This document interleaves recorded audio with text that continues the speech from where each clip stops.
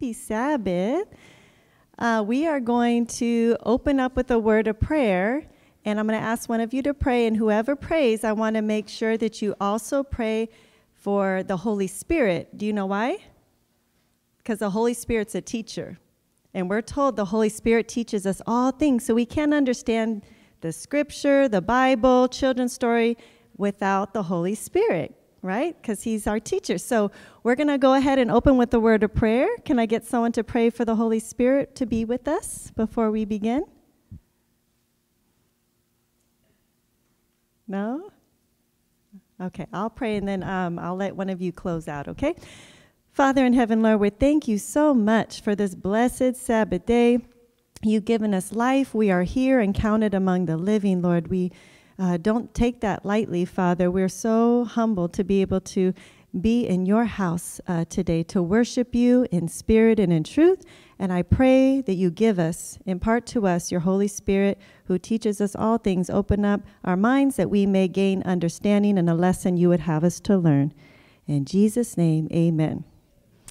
Okay, so today we're going to be talking about one of my favorite Bible topics of all time.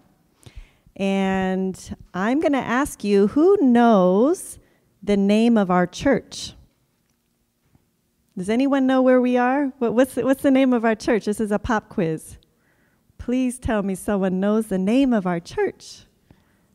I think I heard someone say it.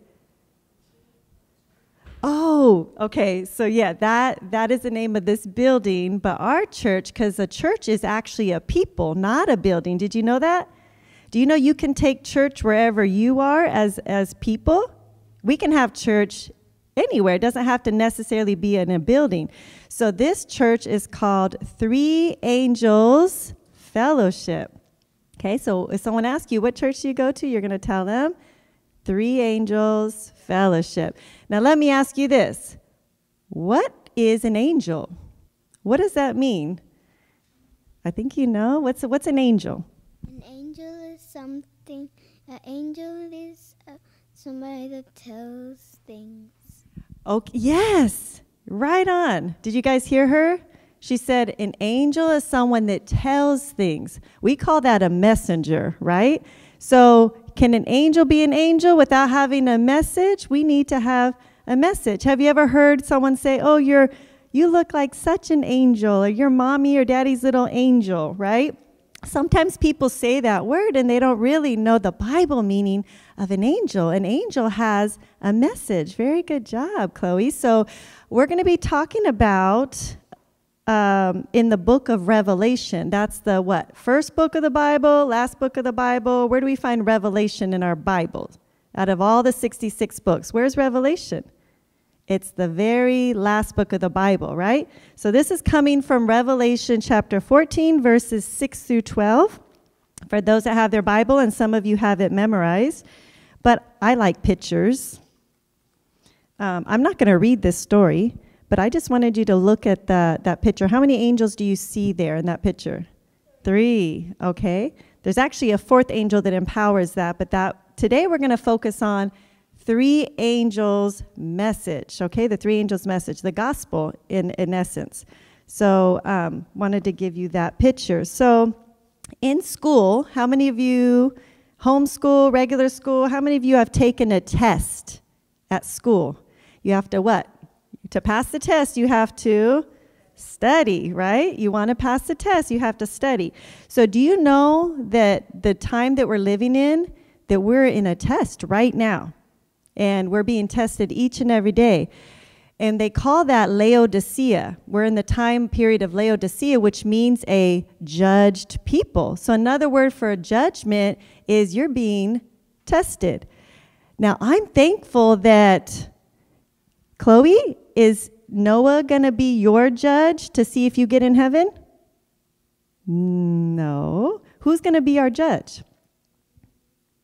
Who's our judge? God's our judge. He's our judge. So no one in here, not your parents, we're not being judged by any human being here on earth. Aren't you happy about that?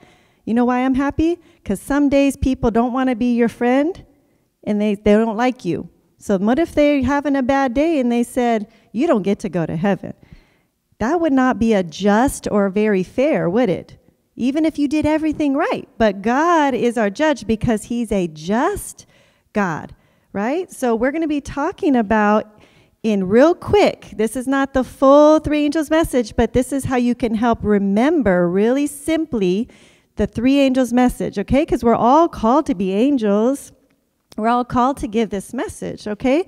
So in school, we have the word. Can someone tell me? Sorry. Can someone tell me what this word at the top says?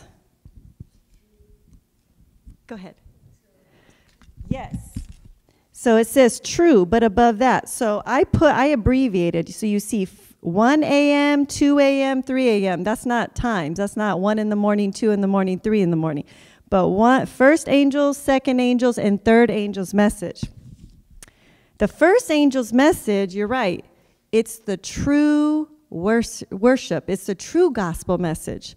And that is part of a test. So the first angel's message tells us, you and I, we're in a test. We're in a time period of judgment. And there is a true worship that we're being judged on.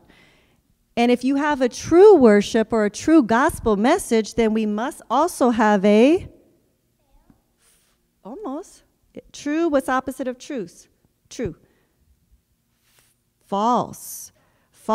Do you know another word for false could be like fake, like pretend, like an imposter? It's not the real one, right? So sometimes when you have tests, they tell you choose, is it true, false? Choose one. Can you choose two? Nope, not in this test. You have to choose one. Now in some tests it says all of the above.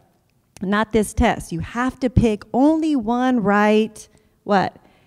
Answer. There's only one right answer. So the first angel's message tells you and I were being tested on true worship, the true gospel message. The second angel tells us there's a false one. Don't be deceived. Don't fall into that trap. And it's in the religious world that might try to pretend to be the truth, but it's a fake. And then the third angel's message, it tells us, choose one. You have to make a choice. That's what the third angel tells us. But guess what? God wants you and I, he doesn't want us to fail the test. He wants us to pass the test. So he gives us the answer. Could you imagine we're being tested, but we have the answer key in the Bible. So wouldn't you want to study what the answer is so that you can choose between the truth and the false doctrine? Yes, and here's the answer. Two things. What do we have to do to make the best choice, to not be deceived and pick the false, but to pick the true? We have to keep the faith and also the 10 Commandments. The 10 Commandments, right? To love God supremely and to love mankind. All right? So to keep the commandments of God and have like you said, have the faith of who? Jesus. Have the faith of Jesus. Do you think you can do that? Practice obedience. Ask the Lord to give you strength to keep. You can't keep the 10 Commandments by yourself. You can't do it.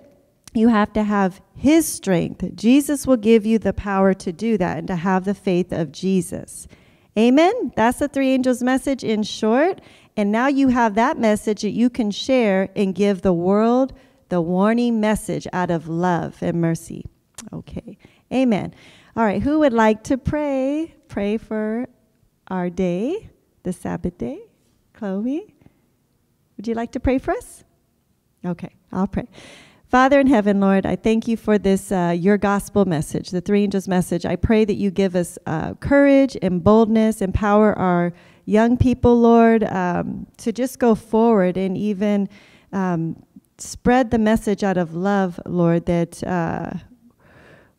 the gospel should be so simple that even children should be able to understand. And brief, Lord, that we might even have 5 minutes with someone, but to be able to give this loving message, Father. Give us the faith of Jesus Christ and empower us by your Holy Spirit strengthen us so that we may be obedient to your every command. In Jesus' name, amen.